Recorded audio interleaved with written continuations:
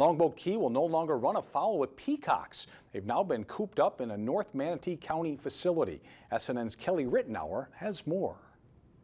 After roaming the streets of Longboat Key, these once free birds are free no longer. I understand that some of the residents like them and other residents see them as a nuisance. Birds of Paradise Sanctuary and Rescue Executive Director Debbie Huckabee says the peacock conflict has been coming to a head for years. I don't like displacing animals from their natural habitat, from their home.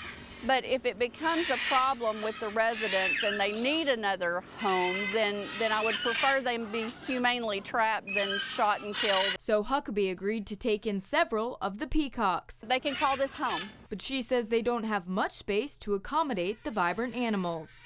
We're actually hoping that some of the Longboat Key residents will step up and sponsor some of the peacocks to help us cover some of the expenses. Huckabee says they've already taken in 6 peacocks, with many more supposedly on the way. We're expected to take anywhere between 9 and 11 more.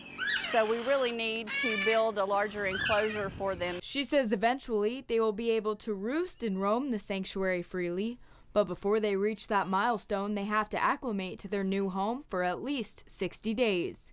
Reporting in Manatee County, Kelly Rittenauer, SNN, the Suncoast News Network. And you can find more information at birdsofparadisesanctuary.com.